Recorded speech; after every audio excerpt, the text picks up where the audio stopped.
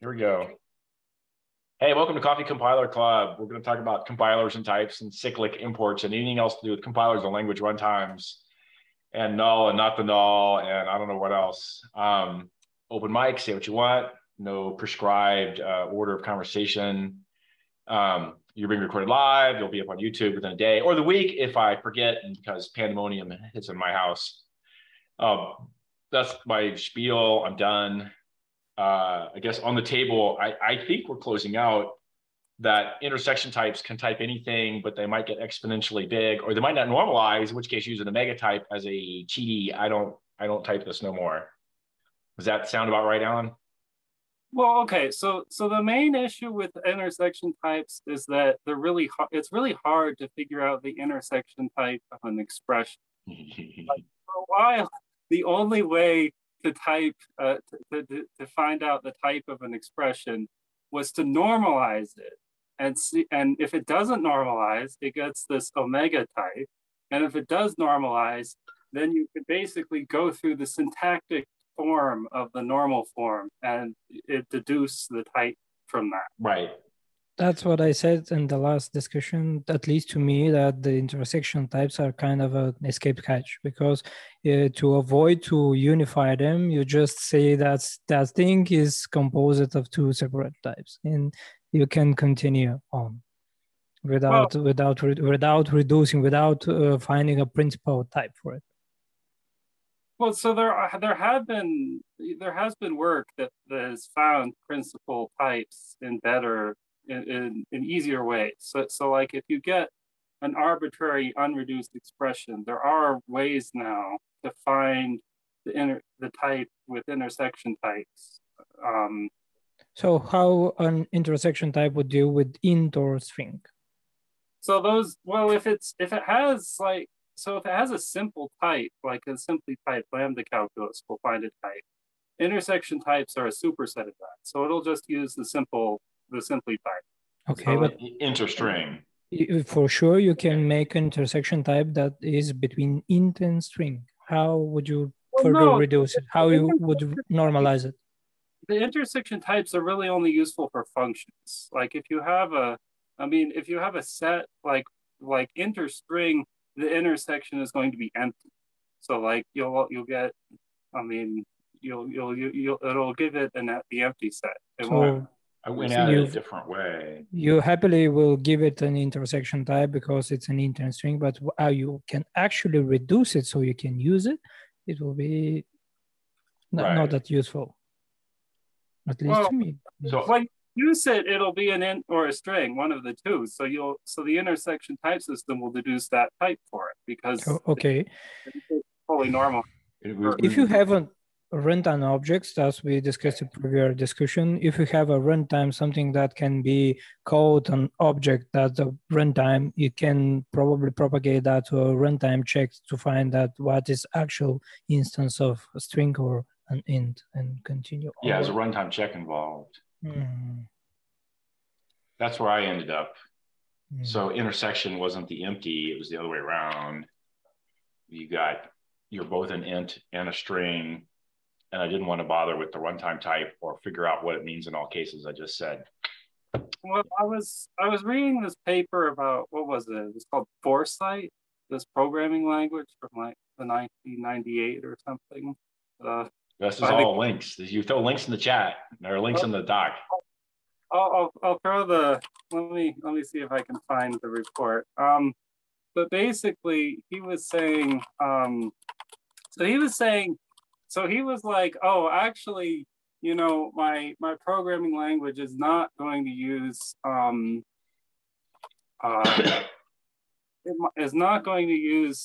set theoretic intersection types where the intersection is the. But instead it uses like this pullback thing. And so like basically depending on how you define the pullback, the intersection can either be a pair of the two types, or it can be the empty set, or it's somewhere in between. And he ended up somewhere in between. I forget what the exact definition was. What differentiates that from the set theory version? Well, so the set theory, you have the pullback is always the intersection. So if it's empty, then it's empty. And so if there's no inhabitant that is in both types, then it's empty. So the pullback, you have inhabitants that are in both types. And darn it, yeah, I have a problem. Where I ended up with it's almost Cameron, the name intersection and union seemed backwards or something. You had to be both an int and a string. And if I were to give you runtime semantics, I'd have to carry along an int value and a string value and runtime check it in each use site and say, oh, here you're behaving int-like, I'll take the int half. But you'd be a double-sized thing with both ints and strings, which I declared as not an exciting language or something. Not a sensible language choice, Python. Yeah. Yeah, I found the report. It was, maybe Cameron, throw it in the docs. I threw it in the chat. Yeah, in JSON land, I've definitely seen APIs that are like, I will give you the integer number of things that exist, or a string that explains what the error was. Yeah, right. And for me, I would say it's time to switch to a classical result type where you have an enum that's okay or error, right? And tag the enum and you get one or the other, and the tag tells you, and at that point you're doing a runtime check to say I'm tagging out an answer or I'm tagging out an error. So if I were an AA, could I make something that was a int or error? You could do a tag union, which could be an int or whatever you put for the error value.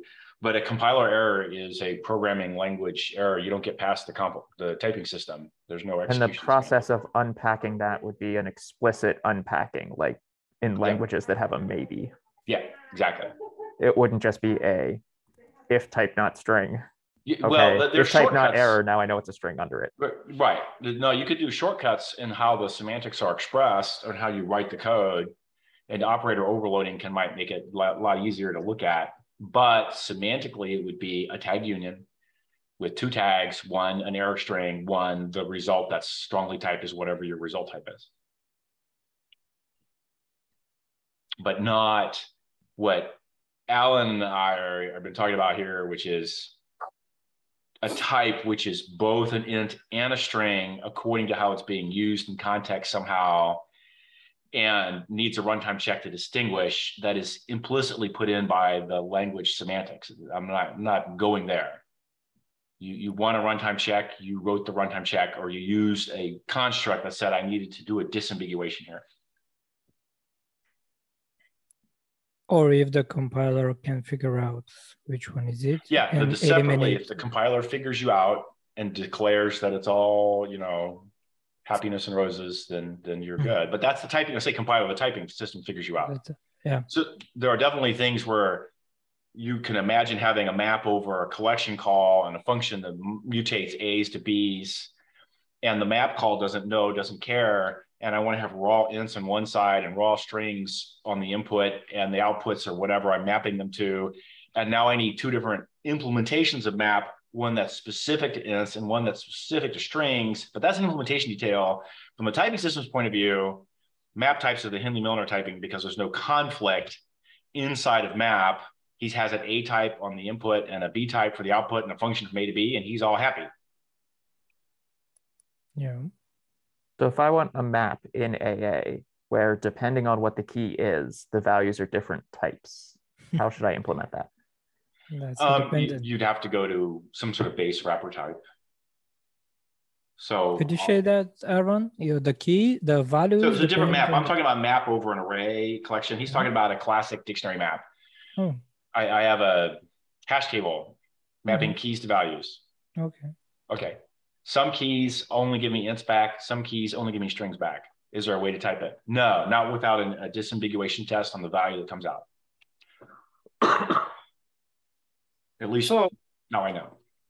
Okay, I mean, so I should mention one other detail of Foresight, which is that it has a value type, which can contain any value. And so like the intersection of most types is this value, or sorry, right. The union, the least upper bound. of most types is Type that can contain Java-lang object. Yes. Yeah.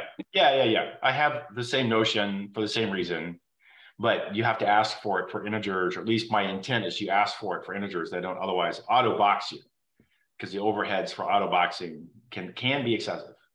Fine. Right. So I looked it up in Foresight. So Foresight, the representation of the intersection type is that it's the tuple of one element from each type, but it's restricted so that in this value type they have the same representation. So like same representation, meaning like Java-lang object and subclasses, meaning that they're equal. So like basically it's a value such that when you convert it to a value and convert it to the other type, then it's equal to the other value. Pointer equality, bitwise equality, dot equals virtual call designating it once equality. Equality, like whatever notion of equality you have for values. So let me see if I get it right. At type level, you have an int or a string. That's the intersection type. At the value level, or the runtime, you have a tuple that has an int or a string inside it, or int and a string inside it. I would say something different.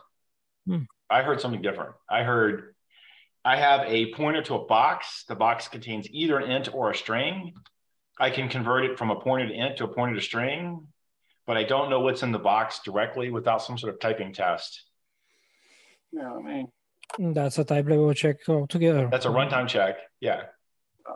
And you're going to say no, so I didn't get it right. So it sounded to me like your lattice. So your lattice already tracks this is the union of an int and a string, which is not a thing I can deal with. But there's a thing there. It's just the thing that's there is an error. Yeah, fine. So in theory, if I took that error and I tried to meet it with either int or string, it should be an int or a string. No, you have to join it. Sorry, requires a cast, which is a runtime test. And then it's all good. I see. So if I have one of your int or string things, that would be an error if I tried to use it. Yes.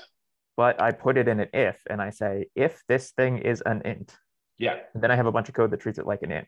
You're not going to blow up at me and say this turned into an error in the middle. The fact that it turned into an error and then turned back into an int before I used it is fine. So, right. So I don't use the word error for that term. I use the word scalar as a small thing I can put in a register that I can ask, instance of tests on and shit like that. I see. So I went to scalar and then I came back to int. So now I'm fine. Yeah. You went to Java-lang object and then you went back to int, to Java-lang integer. This might be an easier way to think about it. Okay.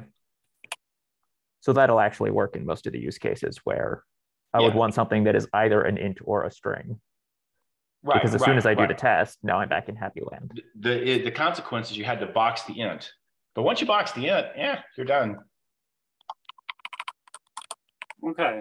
So I put like an example. I put like the section I was looking at into the doc in the code block. So like, I don't know. I had to retype it, so it's not exactly the same, but I think it's what he meant. So basically, there was definitely a pair, X and Y. X is typed with A, Y is typed with B, and there's some sort of conversion that converts. Yeah, this restriction that the conversion to the union type is the same as the conversion of the other side of the pair to the union type. Okay. So that's So what that basically saves you is that if the conversions are not bijections, you still have values that make it precise. Yeah, for me in int and car, I have the lattice just takes one as a subset of the other, and I'm okay. Yeah. So if it's a subtype, then you can use the smaller value because the conversion to the larger value is unique. So yeah. And with a set theoretic type, it's also very easy because you always have an intersection set that defines what that the type can be. But Yeah. the problem with set theoretic types is you have to come up with a representation for them, and Of course. What it means to intersect what don't have to come up with a representation for the intersection. Yes. I mean, that's a lot of what the lattice games I'm playing are. It's mostly set theoretic, and there's mostly an intersection or a union, not entirely, but it's close. And that turns into, what does it mean to have a member type that's type function of A to B, struct with fields 1, 2, 3, and now come up with set theoretic type representations, which I mostly did. So it's there. Well, that's the other trick. See, if you have open records, you can define so that like a record can be extended with fields. Yeah. So you can define a record type like that has fields A, B, C as the intersection of the record with A and the record with B and the record with C. So isn't that called row polymorphism? Yeah, so it sounds like that. I'm there already, but I don't claim there's anything weird with intersection types going on, or I didn't feel like intersection types. I mean, it's just intersection types let you split the type down using intersections. So. Okay. I'm certain I have an intersection-like behavior going on in the unification of structs with varying counts of fields, where I look at the left and look at the right. And if they have common fields, it's great. And if they have uncommon fields, it depends on whether you're open or closed or left or right as to whether I copy the fields around. But it amounts to doing an intersection thing, I think. So it's there. All right. Well, let's declare victory and move on to cyclic imports. I don't really care about intersection types that much. I just thought they were cool. All right, fine. So I sort of had about cyclic imports. Yes. Yeah, so I had two questions. The easier question is, what do you do if you have multiple different files that all import the same module? And I want to make sure that I have some init that runs the first time it gets imported, but I probably don't want that init of that module to run the second time it got imported or the third time it got imported. Yeah. And the second one is when I have two modules that import each other. So the first one is Java clinit. The rules are kind of more of a bitch than you'd think because of parallelism and multiple threads trying to import simultaneously. Python does something similar where the first time someone imports a module, it runs the init and it sticks that module in a dictionary full of modules. Right. And subsequent times you import it, it just gives you whatever's in that dictionary. Yeah. But they have a global interpreter lock, which helps them with the two different things trying to do it simultaneously. Yeah, that's what Java does. The only other trick going on is while you're in a clinit, you can call methods that you can make a new instance, then call methods on it. And the methods are running as instance methods on a not yet finished clinit. You can export them to other threads who can see those objects and want to call on them, but the clinit has not finished. Wait, can you call those in a racy way? You called this function in CLO, it's not done yet? And, it gets worse. And it gets worse. And the VM stops you from doing this, and it has to stop it even though the code has to be JITted because the clinit is ginormous and runs like the entire part of the problem you're trying to solve. It's pre-computing Mandelbrot's for a large area, then it's going to display or something stupid. And that's all in the clinit, which is a giant Fortran piece of code. And it must be JITted or you'll suck. So the JIT code on clinit methods that are in progress and not completed have a IMID correct thread added to the front of them. So if you're not the right thread and you got to the JITted code, you have to take a lock and wait till the clinit finishes. But if you are the correct thread, you get to carry on. And this has to happen cyclically, recursively. Do you know the historical motivation? Because I don't see a use case for allowing you to create an instance of an object of a...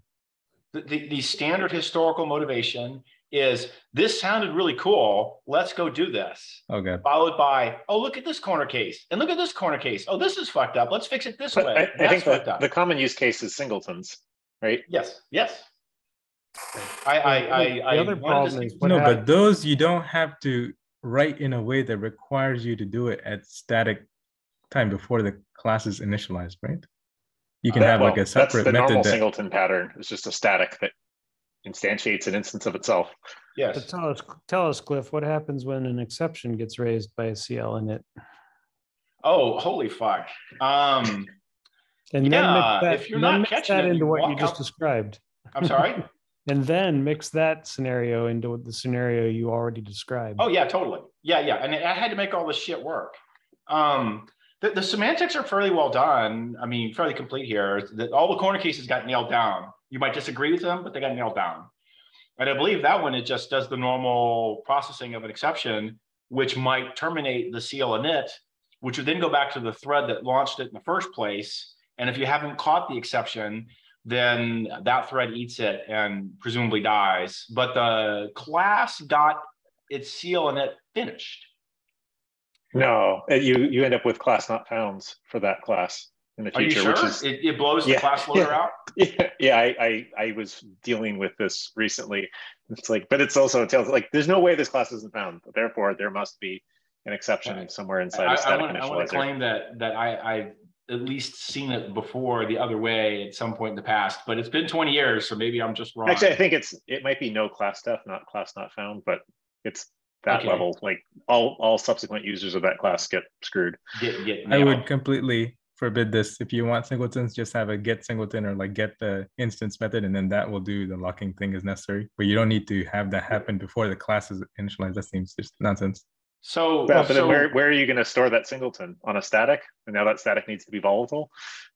Yeah, yeah. This is kind of a Java-ism where everything has to be inside of a class thingy. If I can just put it in some global thing, then... But same thing. If you put it in the global and it wasn't initialized at startup, right? Now that thing can't be final and has to be volatile, and you pay that cost indefinitely. Yep. On x86, it's just a load. Yeah, the volatile costs on x86 are fairly cheap if you're mostly only loading. Load after store after load, one of the two is expensive, but the common singleton behaviors, you just load and you test and you're good, and that's cheap on x86. Not so cheap on other processors, but cheap on x86. ARM would be volatile, but it should only be set once. So shouldn't the slow moving optimizations help you there? The slow moving optimizations only kick in the CL init. If you have a bunch of fields in a CL init that are static final and the CL init completes, they'll now be treated as constants by the compiler. In particular, asserts work this way, and the hard guarantee on performance for turning asserts off is because the compiler totally takes the assert expansion, was that if this debug Boolean in the CL init is true or false, and he does constant folding. But the interpreter sees the if, load a Boolean, and do something. So yeah, the slow moving optimizations have to happen after the CL init is completed, and then the JIT kicks in. If the JIT kicks in during the CL init, he doesn't believe that your static finals are in fact final. Which brings me back to what's going to happen if you have something that is a cyclic import. If my CL init imports you and your CL init imports me. Well, usually, no, those are well-defined scenarios. The CL init processes things in a particular order, like he lays out all the initializations and function calls and do more initialization in order. If in the middle of doing some computation, you take a reference to somebody else, you pause this thread and you go do that guy in the same thread. And the rest of your CL inits are listed as not yet initialized. So they get the null, they get the uninitialized Java value, which is null. And because you're in the CL init on the thread in question, but you're doing a nested CL init on somebody else, you can reach back and find those static globals, and you're allowed to touch them now, and they will be null. And I run into this all the time in my AA implementation. So that's the short answer is it will NPE? Yes. And if I screw around with something on some of my very early initialized type things and I get it wrong, I get an NPE right away. Yeah.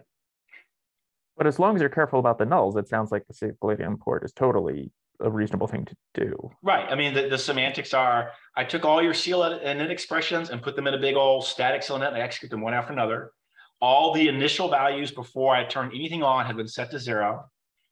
And then if in the middle of doing one of those expressions, you call a new guy over here, he starts at his beginning, does the same thing through, and then recursively next to next to next, all in the same thread channel. And then some guy at the bottom goes and gets a public export that was given away over here and refers to this guy. He pulls a null out. Then he blows up over here saying, I went to the static final not null value, but it was null and I died. But it's in Java, like it's so safe, right? You like the cyclic import, you do nothing, it's fine, right? And then you start adding static initializers and it's still fine. And it's only when the static initializers start cross-referencing each other that things get interesting, right? So like cyclic import all day long. Mm-hmm. What I end up doing is I'm trying to make commonly used and reused types that are themselves cyclic. So I want to make a cyclic type where a type memory pointer points to a type struct, which has a display field, which points to a type memory pointer because I'm making a display in the type system, Pascal style display in the type system. I get a cycle. TMP refers to type struct versus type field versus type TMP. And if I get them out of order, I get a null somewhere and I blow an MPE and die. So I sorted that out a long time ago. It was a pain in the butt. But yeah. Yeah, that sounds like that's good work that has probably saved my butt multiple times without me ever knowing it. Without you ever knowing it, yeah. The only really evil magic trick is you can't change threads if you've begun a CLinit on a thread and you go to a different guy who does something else and he spawns a thread which needs to do work like open a database connection because you're trying to get the JDBC driver golden instance. That other thread makes a reference back to your first guy. He blocks because he's the wrong thread. And then you get a deadlock at CLinit time.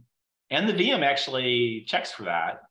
He looks for deadlocks. If he's pausing a thread that is doing a CLinit, because it's the wrong thread, he immediately does a deadlock check and will throw you a deadlock error under some, I don't remember the circumstance. It will flag the deadlock in a stack trace. You won't get an exception. You won't get an exception. And then the stack traces are really funny too, because like what triggered the CLinit? It was the first time you touched that class. So you get some like, you're making some random call, right? Maybe you're calling a static method or new. There's no synchronization mentioned anywhere, including in the stack trace. And your thread's just there forever in a deadlock that you don't know what you're deadlocking on, which is again, so this must be static initialization. This sounds about right. So your error is not that I've dealt with this recently. The error is your straight line code just deadlocked? Yeah. Yes.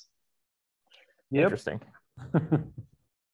And think about it the other way too. It's that first touch of the class. It's not the import that does anything. It's the first time you touch the class. So you could be in the middle of some, completely CPU bound method and then initialize the world. Yeah. And you could also have network packet interrupts come in and trigger all kinds of toxic behavior. Certainly H2O would get all kinds of setup fails that were exactly that, where the cluster is coming up, somebody's first launching work from somebody to somebody else. It's a network packet. I take a network NIO interrupt. Hey, I got something. And then he starts in the network handler trying to do CLinits for everybody, who immediately wants to spawn to somebody else in the cluster who wants to do his CLinit. And I would have cross cluster members deadlocks that were tied up with multiple NIO threads talking to each other locally on the one node. Early on in coherence, we had to code, so before it would try to join the cluster, we'd actually enumerate all the classes in the entire thing and load them and cache them just to make sure they weren't garbage collected and That's a good idea. I fought my way through those cyclic dependencies, but no, there's actually, that's a good answer. Everybody in the networking stack and the serialization stack and a couple other stack pieces, I would have said, yeah, you could have walked them all and just touched them to get their CLinits done. Yep. And you do it on a single thread. So it's before you introduce any of the concurrency. Yeah, no concurrency and stuff like that. No, that's a good answer. I like that.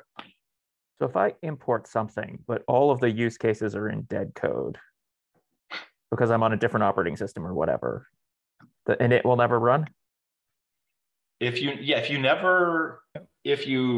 rule here, you get a linked class that's not loaded or loaded but not linked. you can reference a class in your interpreter methods that will declare it referenced in the method, and it has to, I want to say load but not link. Until you execute you don't link it, I think. So Aaron, the import means nothing. Java? Yeah. Yes, the import means nothing. This I'm 100% with Mark on. Yeah. It's when you execute. It's the first time you get to a dot. You Yeah. find it until then. Yeah. That is not necessarily what I would guess would happen, but seems like a totally reasonable behavior. Exactly. It may be the right behavior once developers know it. Yeah, in Java, the otherwise imagine what import star means. Yeah, import statement doesn't do anything in Java. It's just a hint to the compiler how to do name resolution. Yeah. In well, actually in Java C, it tells what things show up in. Yeah, if he doesn't find you in the code, he doesn't even show you up in the class file. Even if you have import just thrown away. Even if you have an object in Scala, if you don't touch it, it doesn't get loaded, no matter it's imported somewhere. Yeah, that's Scala leaning on Java. Yeah, of course. Which you have to, or you get this syndrome of you touch one thing and you import the world. Apache org commons. I touched something in there, and 200 megabytes of org commons got sucked in. You die. So Aaron, your question about imports at compile time, static imports as for a static language, or Python, you have Python in mind? So I had something that was doing sort of run from the top down in mind, but I had it as reasonable. Is this for a language that's already there, or something you're doing new?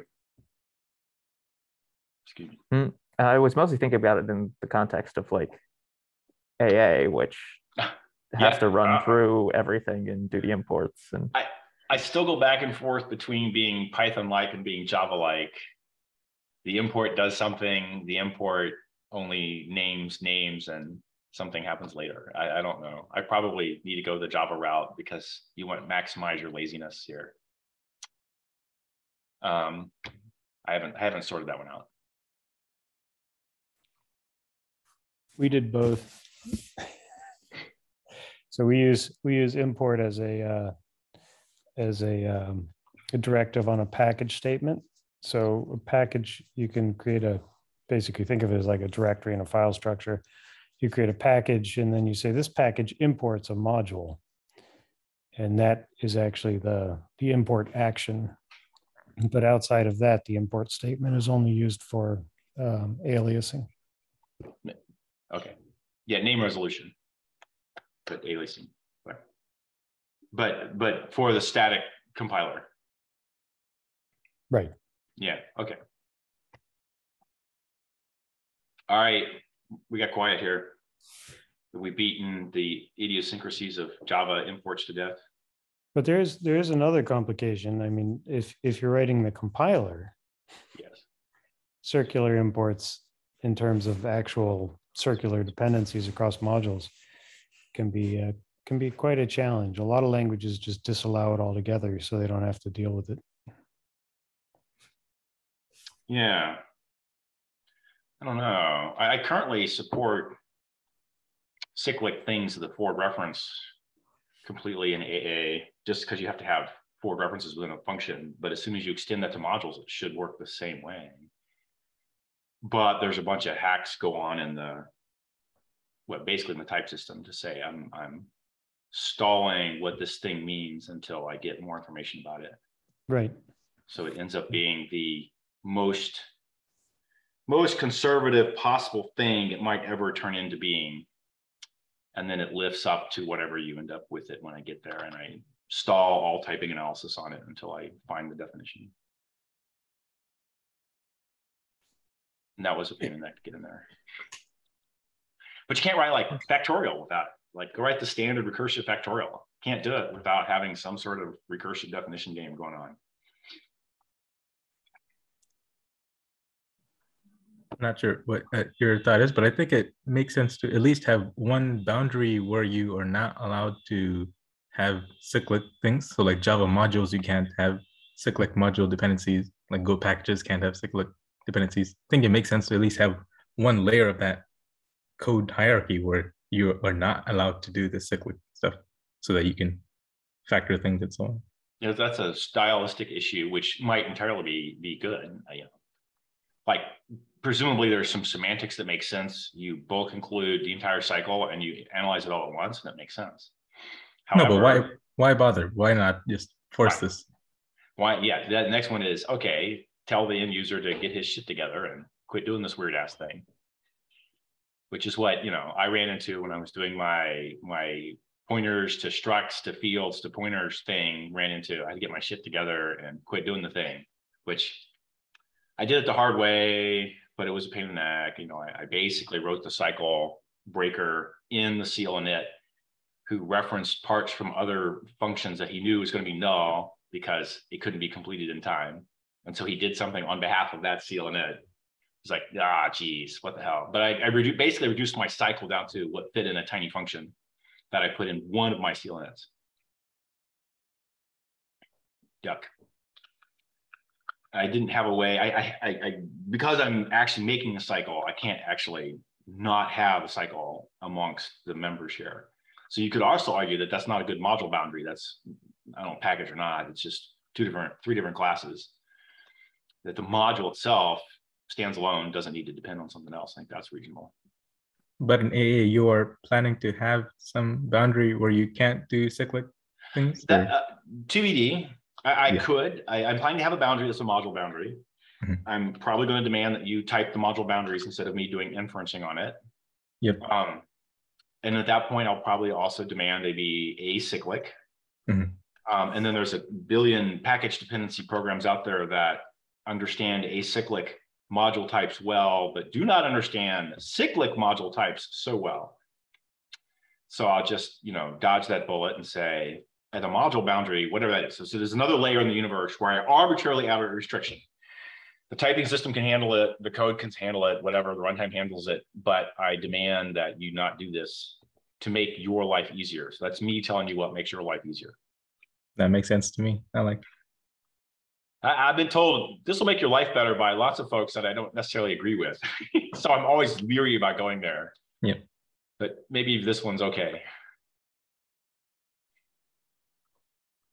Scala does too, has some machinery to break the cycles between classes, but there are some illegal cyclic references that we will call them right away and report them and stop compiling. Okay, but so you're piggybacking of Java's. Mm-hmm.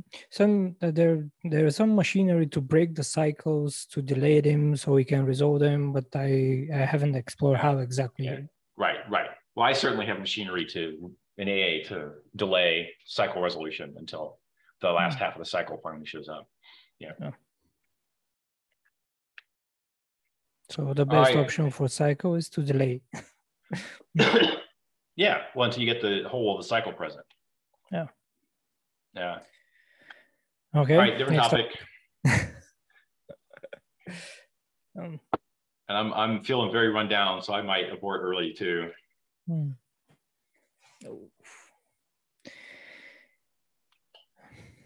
right, everyone's all quiet here.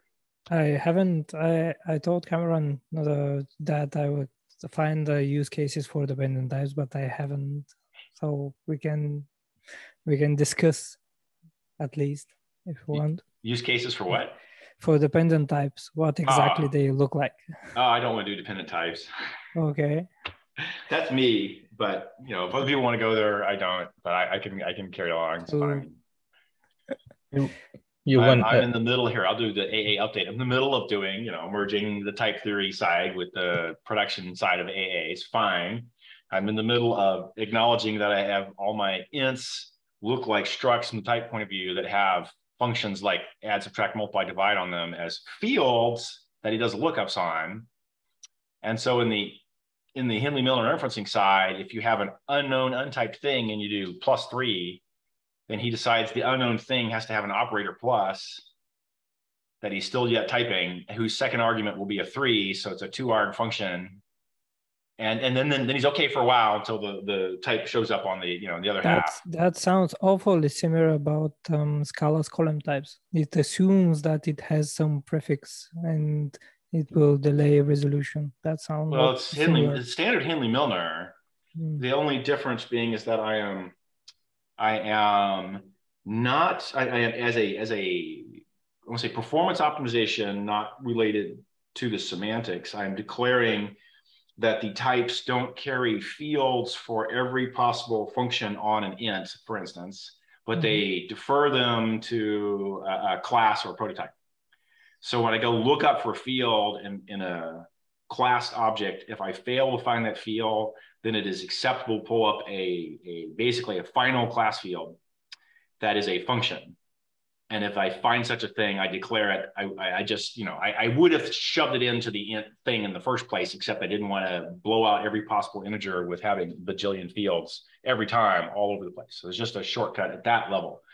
It has no more semantic meaning than I delayed when I jam that field in.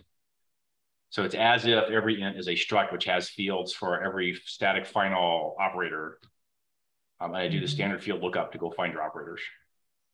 So because it's structural, doesn't we can caught up in some kind of net of too many methods of some part of structural, and you part of the resolution, you end up with some object that has to have a bazillion fields from this unified from this taken from this, it has to have from this, and you end up with at the end you end up a type that has a pretty much all of the fields. Can we end up with this situation? Most integers will show up with most interesting add, subtract, multiply fields. Okay, maybe but what about classes that share? If it's structural, they can share some fields, they can share some methods. Yeah, but you only get forced to have a field if this is row polymorphism. If if the field is asked for from you.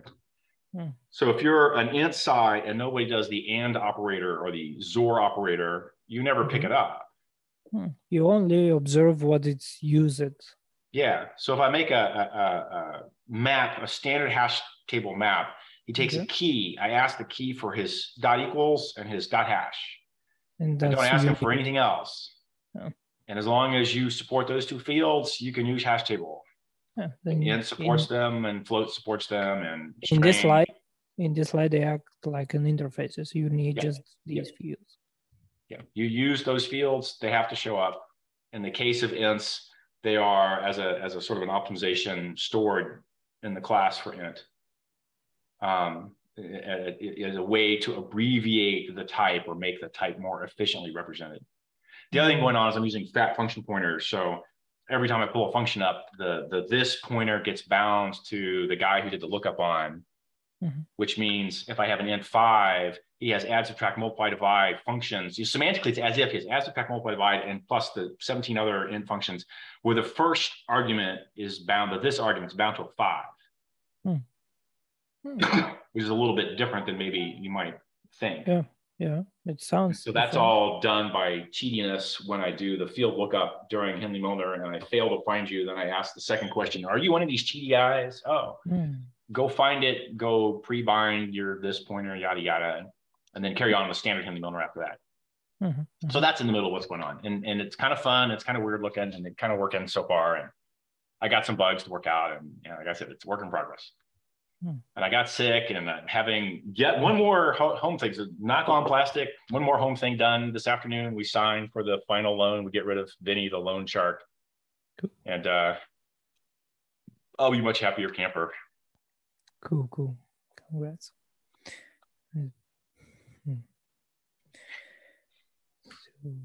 It's actually not Vinny. It's his last name is Hiss. And I'm not claiming he's a snake. No. I'm claiming he sold me some money at a very high rate at a very short notice. So he bought your house. So yeah, right. Made it work, but wow. I have no complaint with the guy, other than I want to get rid of that loan as fast as I can. Which he probably wants his money back as fast as he can too. It's all good. We're all going to win in here. It's all fine. Okay. Fun stuff. Had one question. So in one of your talks, you said that the Azul hardware had a non-fencing CAS. So ARM has that as well. They have like non-fencing CAS and atomic add, but x86 you cannot. If Yeah. you do the lock XAD, Yeah. you can't like say, hey, don't fence. I wonder why they're so slow to pick it up, or maybe it is better too much in practice.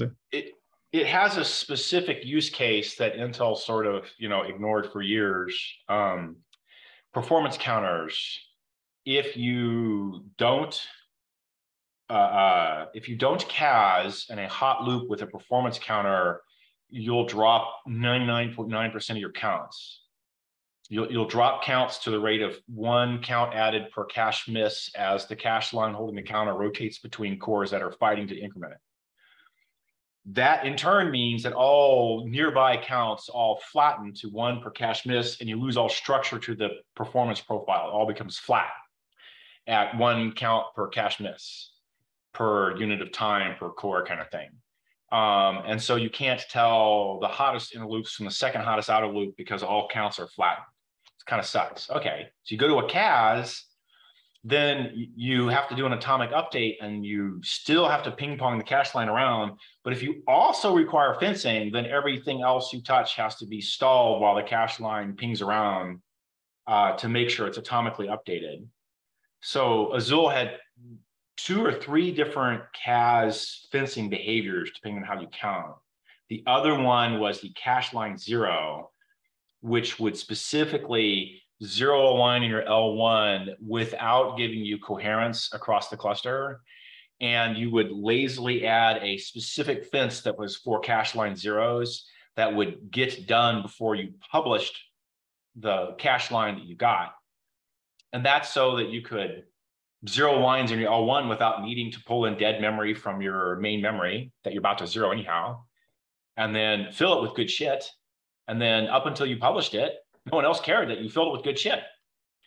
And those are all stores. And then at the publishing time, you would say, okay, now I'm going to do a publish, and I have to fence out at least the zeros. If separately you did a non-volatile publish, you did, and you got random crap, but you had to get the zeros done. But the zeros didn't have to come out right away. And it gave you a lot more time to get coherent anyhow, so you didn't pay the double cost. So one of the fun hot hacks that happens on Java on an x86 is if you lock and you allocate and you unlock and you allocate and you lock and you allocate, every time you allocate, you get new cache lines you've never seen before. Every time you lock, you fence for those lines to come in, and they're full 100% guaranteed cache misses that you then zero. And then when you're done using it, if it's going to escape, not escape, but you don't know it and you haven't escape analysis it away, the cache is full. So those lines get written out and they get blocked on the fence to go out. So you get stalled on the fencing going in and out on all new cache lines for all new objects all the time when there was no coherence ever needed here. And that was one of the hacks Azul worked, mostly around by having a couple different fencing domains. And in particular, we could get rid of 1/3 of all bandwidth on a large busy web server using cache line 0. It's an enormous amount of bandwidth. 1/3 of your bandwidth on anything that's bandwidth bound, which would be an x86, is straight to the performance. It goes right to your bottom line. Everything got faster. You quit stalling for cache misses. You just ran forward. Yeah, ARM has a cache line 0 as well, but it has to be fenced properly or it doesn't rescue Java. IBM had cache line 0 as well. They failed to fence it properly, so it didn't help the Java situation. So I don't know what ARM's zeroing does. They might have got it right. I'm not sure about the exact details as well. You have to go look at the semantics of when they fence. You want to zero in your L1. You want to not load memory from your L2, L3 main, fine. You don't want everyone else to immediately stall waiting for you to get coherently zeros in your L1, because almost always no one else has that line in their cache. So you want to delay a little bit, and then the cache coherency protocol sorts it out and says, yeah, in fact, no one has it, so I don't have to stall when I write back this line. I just want to delay the decision to stall on write back until actually not too many clock cycles down the road after you allocate, 100 clock cycles, one other unrelated cache miss. And then suddenly I've already got it coherent because they didn't have it in the first place. I told them to evict, but they already evicted for free. It was done. right? And so if you just stall that decision a little bit, then when you're done with the line, you're going to throw it out. Everyone's already coherent. No one has to block for it, and it just goes out. And it's free. ARM doesn't have store. So if you like zero init an object and then publish that, you need a fence. But on x86, you have store, so you don't need that. So I think the fencing that I'm talking about on x86 is he's fencing both to bring it in and typically to bring it out. And you have to fence the zeros as they're going out, at least, even if the guy in question isn't volatile. You don't need to emit an actual fence, right? You just need to ensure that the stores happen. I don't believe you need to emit a fence, but he ends up stalling in your store buffers, which if you're high volume doing this, you will start to back up on the store buffers. You'll run out of store buffers. Yeah. If you use the lock, if you just use if you do high volume allocations, he will start to choke up his outgoing bandwidth on his store buffers. Coherency across the cluster fast enough. And if you had a separation where this line goes out, waits for it is a bug on the jitting part to publish this line if I haven't done a CLZ on the line, but the allocation and the CLZ separate in time by one cache miss, and then all the costs go away. So that's the difference. So you got the line by doing a bump pointer allocation, and then you enter the CLZ to zero the line. Separately, you did a fence on the CLZ, one cache line's worth of work later. And by then the coherency was done and it cost you nothing to fence them. But if you fail to put that fence in, then you might publish a pointer to the line that didn't have the zeros, and somebody else could racily see the non-zero values. So we talked about previously about pattern matching. I see a link by Yorick, the fourth link. Yorick, can you walk us through about what is the gist of it? Yeah, sure. Can you guys hear me? Yeah. Okay, because I think I was muted earlier. So I spent like 2 months, I think, working on pattern matching for Inco. I think 3 weeks of that alone were spent reluctantly reading through papers. And when I say reluctantly, I mean really reluctantly. Does the Scala help, the spaces file help about? So I looked at a couple ones. The first one that was, so back up a little bit. Before implementing pattern matching, I first wanted to figure out which algorithm I was going to use for compiling them. And ideally, I wanted one that did both compiling and exhaustiveness checking instead of having to do that separately. Now there's a bunch of resources. So I briefly took a look at this book from Simon Peyton Jones from like 1989 or something. It was like the implementation of functional programming language, I think it was called. Because people said, oh, on page 8 billion, whatever, he describes pattern matching algorithm. But the problem there, it was all in like lambda calculus. It's a scanned copy of a book, so it's quite difficult to read. And like half of it might as well have been Egyptian hieroglyphs, because like, I understand some of these words. But also it's 40 years ago, so I figured things changed.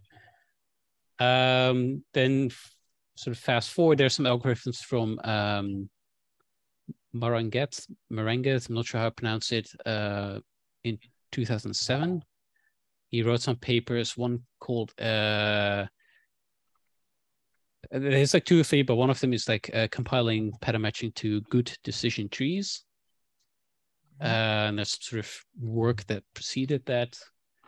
I found an algorithm from 1996 from Peter Sestoft, a developer of the Moscow ML compiler. And then I found some sort of, let's say, the homegrown ones. So there's one from Scala. There's one that I implemented here, a fairly recent one. And I think I saw some other sort of homegrown approaches here and there. For the exhaustiveness. So some did one thing, some did other. I think my issue was with the newer papers like Among Gats, whatever. I don't know how to pronounce his name properly because it's French, so it's probably pronounced in a interesting Drop way. all the vowels. But basically, they use matrices. And as far as I understand it, a lot of the complexity goes into building that matrix. Yeah. The problem I had with his papers and many papers in general is that they're all theoretical. They all use formal, they're not really formal specification, but algebra, Egyptian hieroglyphs, basically. Yeah, they're shown empirically how it's working. How it's and so I look at that and I just shut down. Like I look at it, it's like, I know I'm supposed to understand this, but I can't read a page that's basically something you would find on the pyramid. I entirely sympathize. Most of the papers are formally shown, but never practically. Right. So it's, I guess, useful if you do understand that and you want to have like a proof that it's legit and that it's terminating or whatever. But I just wanted some code, so I could look at it. Okay, how much does this actually take? Because there are a lot of people like, oh, pattern matching is simple. You just need a few hundred lines. It's simple if you do it in the values, but everything else, it's. So I ended up with two papers. One is from Peter Sestoft from 1996. It's a bit of an interesting paper. It's linked in the repo. Definitely. It's interesting in the sense that the implementation, it took me a solid 2 weeks to properly understand it. I think part of the problem is that they wrote it in ML, like they actually have a code example in ML. Which paper but you can kind of tell it was written by a developer, not really a hardcore computer scientist. Yeah. Because it works, it's practical, but there's a lot of questions left unanswered. Of course. Yeah. So I found, for example, in their implementation, they use pattern matching itself to implement this compiler. But the patterns they specify are non-exhaustive. Because apparently this was allowed at the time in Moscow ML. And so I spent a lot of time thinking, okay, is this supposed to be that way? And is it actually possible that you hit those uncovered patterns? And if so, what do you do with it? Another problem I had there is that, and this took me quite a while to figure out, is that the paper implicitly implicitly depends on immutable data structures. Because essentially what it does, it uses lists and it recursively calls recursive functions, passes those lists down. And then there's a particular point where it basically branches. It takes the input list and it says, create basically the OK branch of a decision tree with input X, and then create the fail branch with that same input X. And so I had this problem where when I translated this to using immutable data structures, my compiler was completely wrong because that OK branch essentially consumed all input. And then the fail branch had nothing left, or like some random crap left. And so figuring that out took a couple of days. But so what I ended up doing is I implemented two algorithms here. One, the Sestoft one, I did that in two versions. One is sort of a almost direct translation of the paper into Rust. And then the second one is a more idiomatic one based on sort of cleaning it up and trying to understand it. And then the second one that I implemented was from, what was his name again? His full name? Jacobs? Yeah, I forgot his first name. Jacobs. Joel Jacobs. Jules Jacobs, yeah. This was a bit of a funny one because he wrote a little article in 2021 where he covered some of the existing algorithms and sort of provided a, I guess, alternative to this based on what those papers had learned. And I think I came across this like a year ago. And I thought at the time, like, oh, this looks interesting, but I don't understand shit. So I'm just going to leave it. Then at some point, I think a month or two ago, pattern matching was discussed here. And I got an email from the guy. And he's like, hey, I actually watch Coffee Compiler Club videos. I saw you talking about this. Here's my link. And I was like, I think I've seen this before. But so it took me, I think, a solid 3 weeks to understand it, emailing quite a bit back and forth with the author. And I think ultimately what the problem was, he had some examples in Scala, but they were kind of like sketches. So variable names were like 1 or 2 letters. It wasn't really clear what was going on. And also when I tried to compile it with Scala was like, this code is not correct. I was like, okay. So I had to fix that. Fortunately, quite easy. But things like in the example code, he was basically using hash maps, mapping strings to like strings. It was a very high level sketch. And so I looked and I was like, okay, how the hell am I going to translate this into something that actually does compiling and checking with like actual typing stuff and whatever. Yeah. It's kind of like the internet meme where it's like, you know, how to draw an owl, and you start with a circle and then you draw the rest of the owl. So this repository, it shows those two algorithms implemented in Rust. The Jacobs one is just the idiomatic one because I see the match. The first match is on values. The second match is a match with guards. Is it entirely? So the Sestoft one, if I remember correctly, I didn't implement guards there because I couldn't be bothered. The Jacobs one supports guards or patterns, integer literals, string literals, ranges. I don't remember if I added it. I think I might have added those just to Inco itself. It's ranges. Yeah, the first ranges. It's range 10 to 20. Yeah. Yeah. So explaining this, it's still a little difficult to fully grasp. Sort of like I understand sort of how it works, but it's quite difficult to explain it. The best way to envision it is it basically takes a pattern matching expression in your usual syntax. Okay. Then it says instead of doing match input bunch of rules, you just do match, and each rule is compared against an input.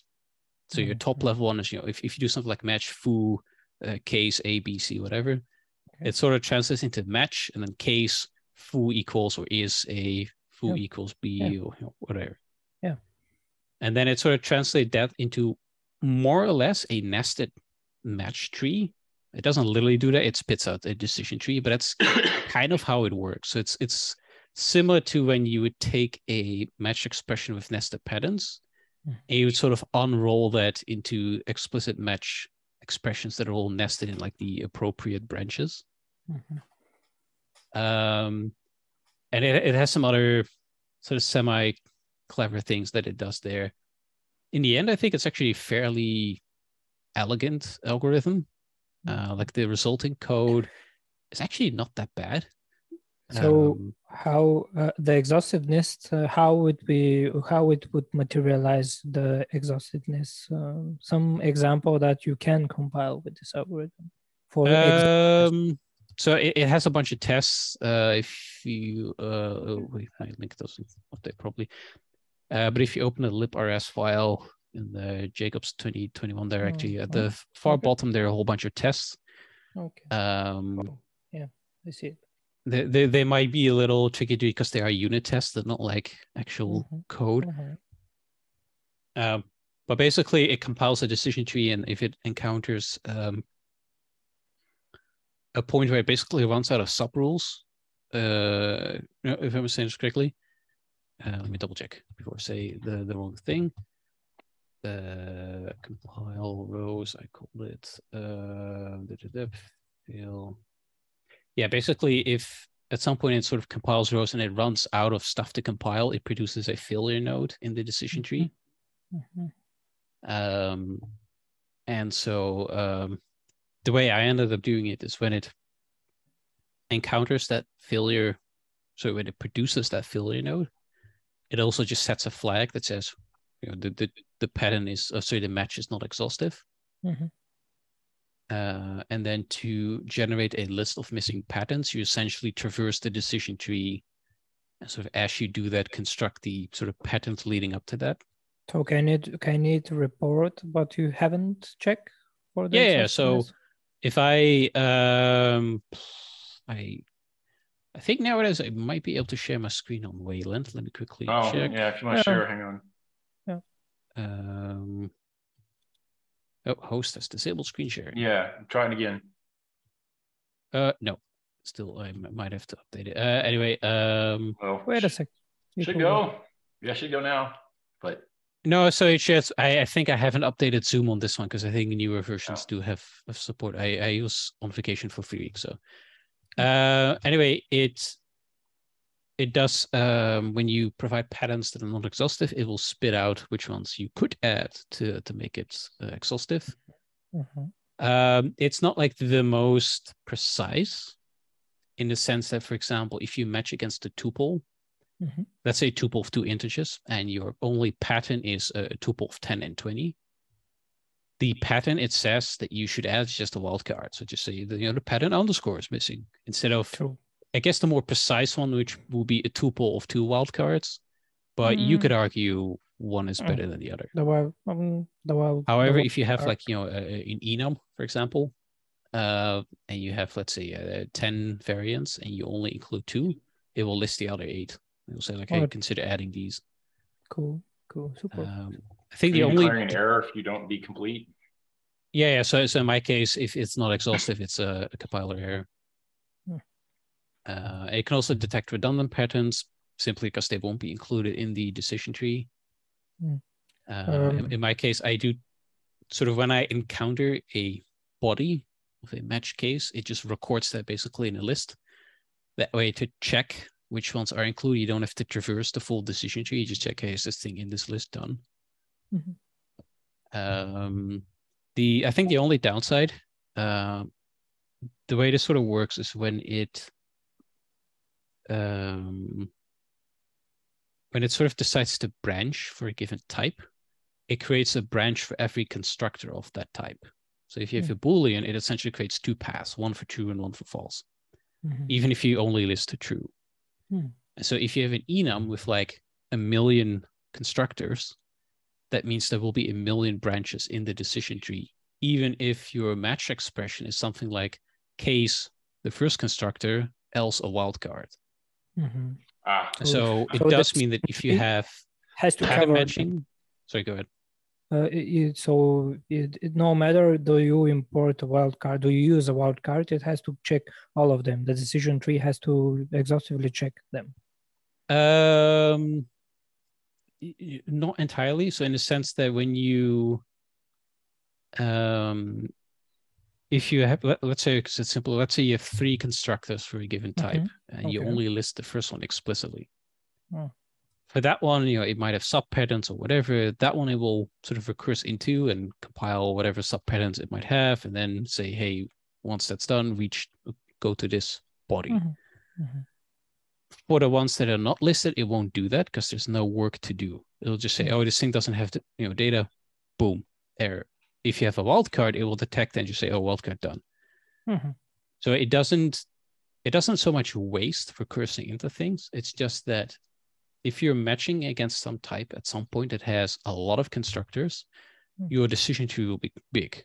It will be based by the number of constructors you have. Whereas in theory, you only have to consider the constructors that are listed explicitly and have some sort of if-else case to handle the missing ones. Handle all the rest, yeah. And I tried to adjust it to that. I couldn't quite get it to work. And I was also like, yeah, most enums have like a limited number of constructors anyway, so who gives a shit?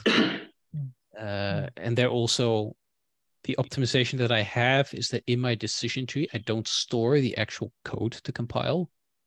I just store basically the basic block ID to compile the code into. So the decision tree is quote unquote large in the sense that it might have a lot of branches, but in terms of memory, it's going to be very minor because it's a bunch of like nested nodes and then they point to an int and that's it. So far, this is for values can detect hierarchy and classes, and I don't remember. So I believe it doesn't support general algebraic data types, the GADTs. No problem. Yeah. Subclassing, I have no idea because I don't support subclassing in Ingro. Yeah, that's good. I think it could support it if your type system is aware of all the known subclasses of a given type. I think so. Yeah, that wouldn't be too hard. It will look like sort of the unknown case, but more complicated about the instance. It's probably doable. I think, just the GADTs, I don't know if it would support it actually. It might. So ADTs but GADTs are more complicated because they can include types. Scala has had a problem with GADTs with the 2 version, the 3 version they fixed it.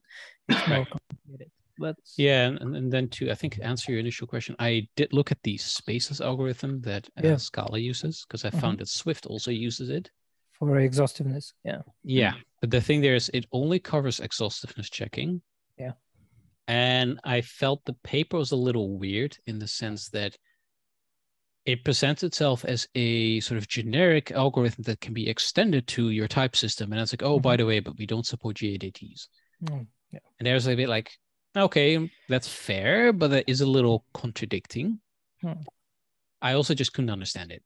Like I was like, I don't fully grasp how this works. It doesn't like it just seems a little too homegrown, which isn't necessarily bad, but like I don't know what I'm gonna run into if I implement this. Yeah. So in land of hotspot, we added in the we had profile data. They only had table switch, so none of your problems apply except you have a large breakout switch. And it was definitely the case that the set of things that you switched on had a very lopsided distribution almost always. So it was worth it to stare at the distribution when you were done and reshuffle your if tests to put the winners up at the top. So you have preserved semantics, obviously, but almost always somebody wins, and by a lot. There's a lopsided curve there.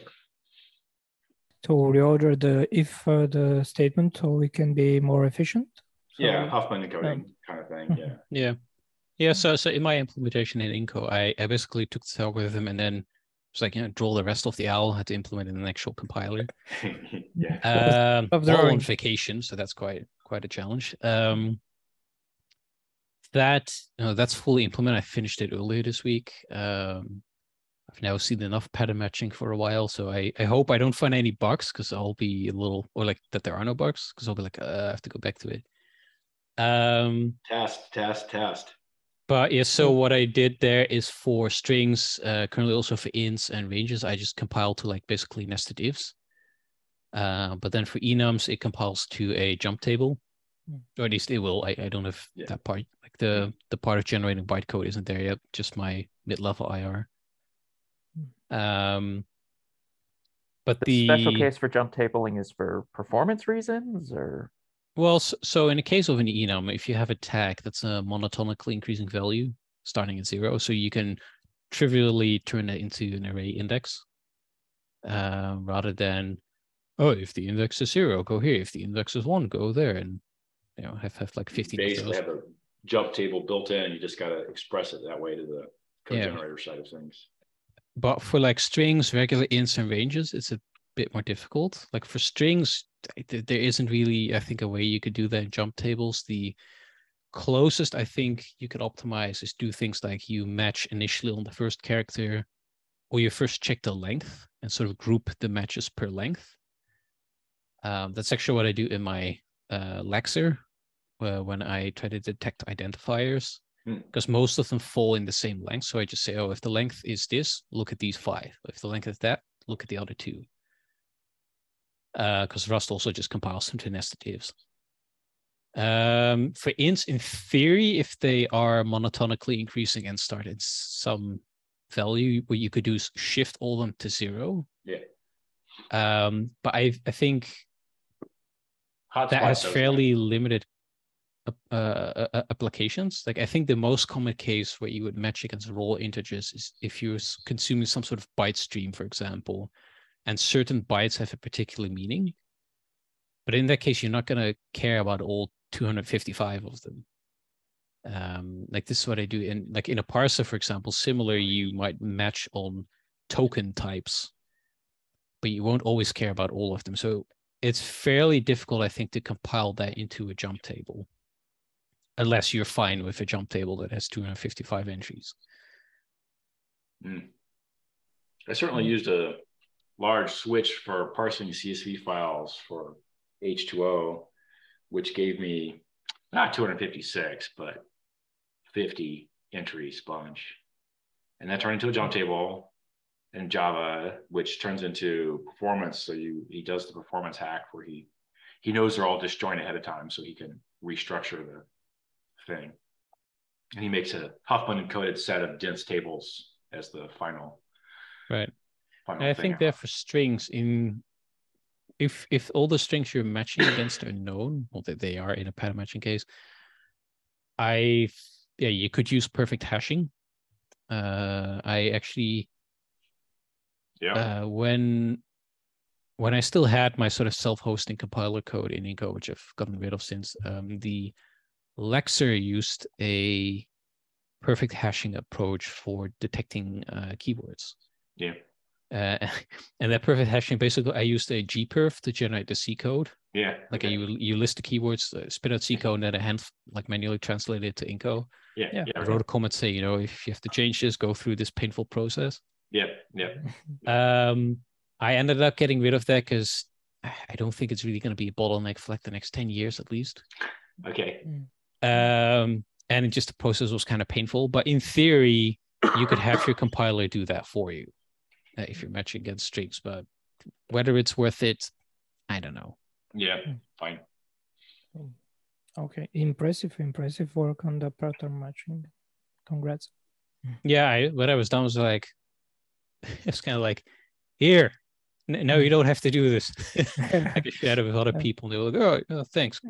This, like, when I say reluctantly, I mean like really reluctantly. Like I was grumpy for 3 weeks going through this. Like, why has nobody else done this? Apparently, because I found plenty of examples of pattern matching, but they either didn't work, they only implemented part of it, they were super vague. Oh, it's easy. Like, this for a few cases, you can do this and it will work. But once you get more serious about it, so I had some where they implemented this algorithm for the French guy, because I can't pronounce his name, the matrix paper. But I think they only implemented the exhaustiveness checking part, not the compiling to decision trees part, which is like half of it. Yeah. And then there were some that were written in Haskell. People were like, it's easy to understand. I was like, I don't understand Haskell, so you might as well taught me to go F myself. Yeah. So I hope that because this is Rust and Rust is generally readable-ish, it should hopefully be helpful to people. So thank you for sharing your hard work. Yeah, you're welcome. Yeah, I was like, thank you for sharing your experience. Go finding implemented and functioning pattern match papers. That's interesting that there's way more people talking about the theoretical side of pattern matching than publish. Yeah, I've kind of reached a point where if somebody ever says pattern matching is easy, I will slap them in the head because it really isn't. Well, okay, maybe you should slap me then. So why can't you do like a simple like if-else chain? Like if matches pattern one, then do pattern one clause. Exhaustive checking. Because of the exhaustiveness and the types. Okay, so if let's say you have a dynamic language, because maybe I think we have to back up a bit. Python, for example, recently added pattern matching. And it's a dynamic language. They don't do any kind of type checking. That should be fairly straightforward because that you can just compile to like a nested if else blah blah blah, and then your fallback is just something like raise error, fail at runtime. The whole problem with these sort of statically typed languages that you would like to have that at compile time, you would like to have efficient code within reason. Like some people might take it too far, but like for strings and ints, you can't really do better in most cases than nested ifs, but for enums, you can. And it's that process of checking exhaustiveness that's quite challenging, especially dealing with nested paddings, wildcards, maybe ranges if you want to have like proper range checking. I don't do that. I just treat ranges as essentially being I treat integers as types having an infinite number of constructors. So even if you have like a range from like 0 to 2 to the power 64, the compiler will say this is not exhaustive. You need to add a wildcard because it's simpler. But so it's that whole exhaustiveness checking. It's compiling to a decent decision tree And decent there being that you don't duplicate too much code based on how you branch in a match expression. So for example, if I do, let's say I have, a whole bunch of, like I'm matching like a triple, and each value is like a bunch of different possible cases. So not like Booleans. People use that as an example. Booleans are the most boring one, but let's say each column, so to say, in the triple has like, 5 different values, constructors.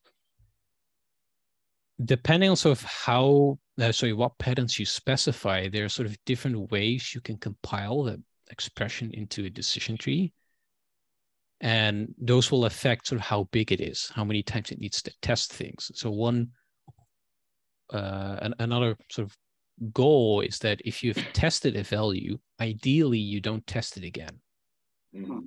So if I have something like, a match against a, let's say an option type, and my patterns are a sum of some 10, some 20, some whatever, or nothing, right? If I've tested that it's a sum, I don't have to do that none case, because I already know it's a sum. Now, if you have only 2 possible cases, doesn't really matter. But if you have, an enum with 10 different constructors, and you list, let's say, 8, the same constructor 8 times, and then a bunch of others. If you find that first constructor matches, there's no point in trying all the other ones. And so that's sort of where the complexity comes in, because you have to compile it such that you provide a balance between not testing more than needed, but also not blowing up the code size by sort of repeating things a lot. And that's where the complexity comes in. And that's where dynamic languages, they can just skip that. They can just be like, we're dynamic anyway. We don't give a shit. Well, I mean, isn't there another problem, which is that you need like information about what sites are hot to actually do a good job? Like you have to know, if you know that like one constructor happens like 99% of the time and the other is 1%, then like you want to test for that constructor first. So like not. So the way in the Java, it might dynamically find that if you know something statically about your program, you can just change the code so that you check that, like you have like 2 separate pattern matching things. Then you can lay it out yourself manually. So given a table switch or the other switch, whatever, with a narrow set of ranges and what you're going to jump to, but you're testing for a pile of ints, then what the current hotspot thing does is he looks at your profile data and he builds a histogram sorted table, a tree that ends in a jump table.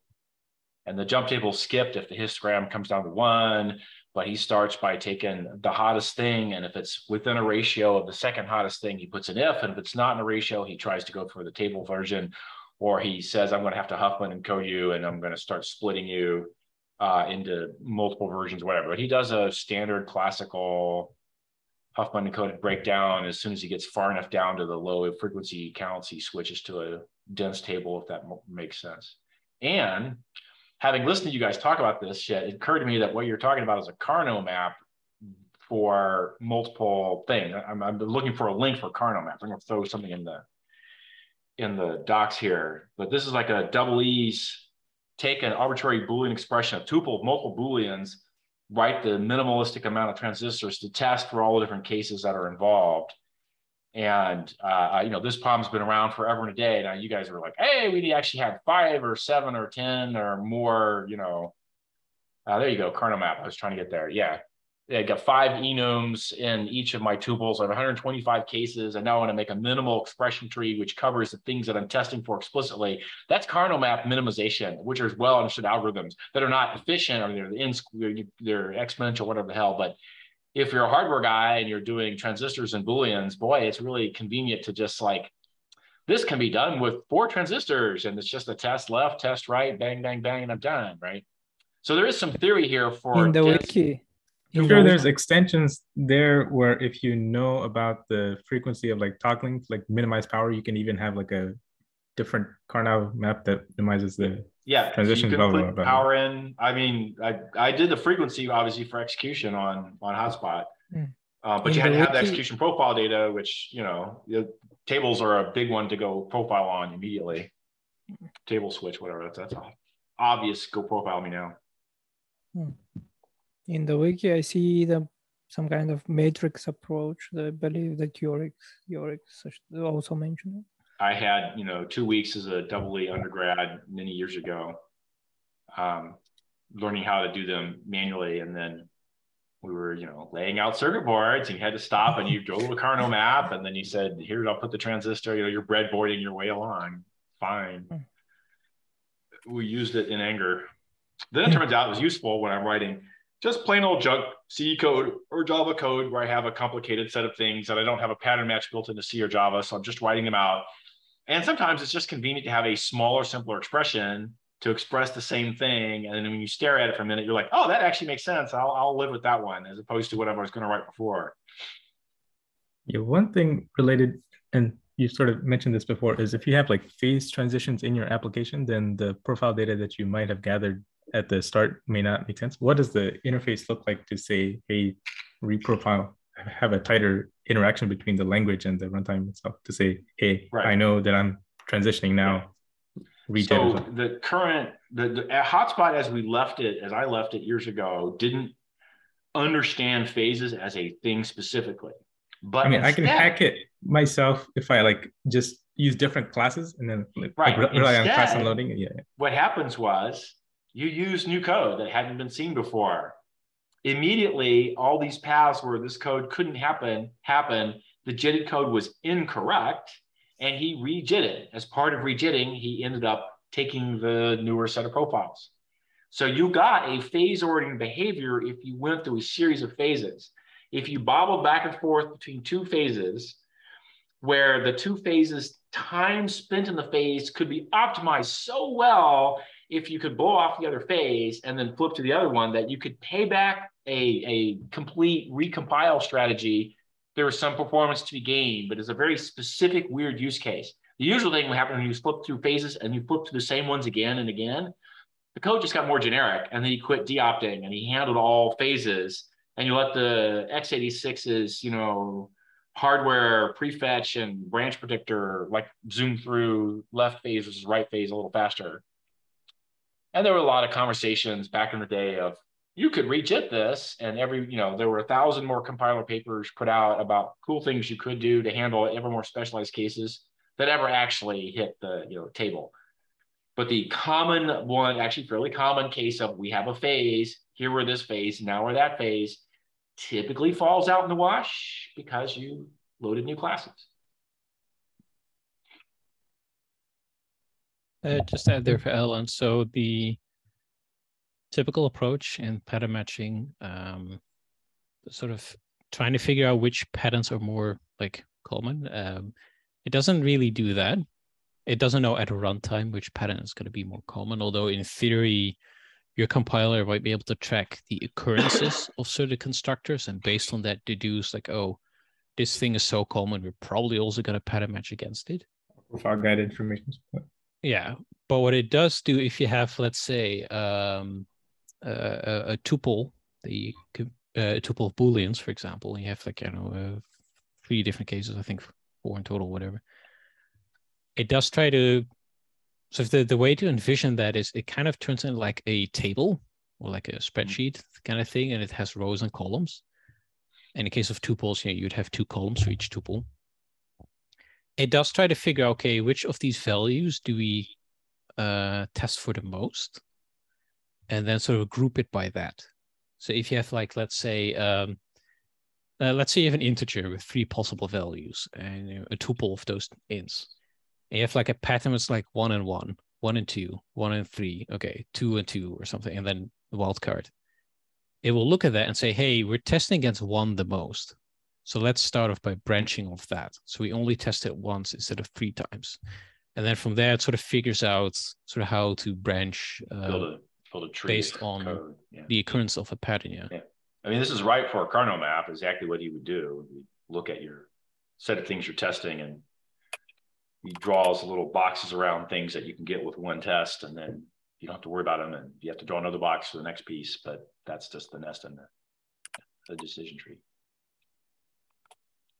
I didn't implement a Carnot map solver in Hotspot. So don't know. But the win there is probably in a weird place. If I know I have a bunch of disjoint paths that I can take, and one of them is much more common than the others, and I put it first, the win is not really that I'm saving having to do 3 or 4 ifs. The win is that I didn't have a branch predictor memorize the 4 ifs that are never taken. So now there's more space in the branch predictor for other branches elsewhere. So your win is probably going to happen pretty far away from the optimization. But reordering branches is for speed optimization. The exhaustivity checking still remains. Well, you really want to know your exhaust. You want to know that you have independent branches before you reorder them. Mm-hmm. Like exhaustivity checking is like a specification. It's like, I mean, you just say at the end, if no cases maps, throw a dynamic error, and like that's your scenario. That's the easy case. You can always throw a wildcard for totality, but as you see, Yorick is much more involved in the pattern matching. Yeah, it's like type checking. I mean, if you want to, like, if you have errors as like values in the language, then like when you're checking the type, you're ensuring that errors are not part of the type. Mm-hmm. Mm-hmm. But how Yorick, one question I forgot. Does the algorithm deals with overlapping from the cases which you consume? So if you reorder the if, but the if is more general than the second it consumes, it will never fall through that case statement. So it doesn't handle overlapping patterns. It does handle redundant ones. So if you specify the same pattern twice, it will detect that.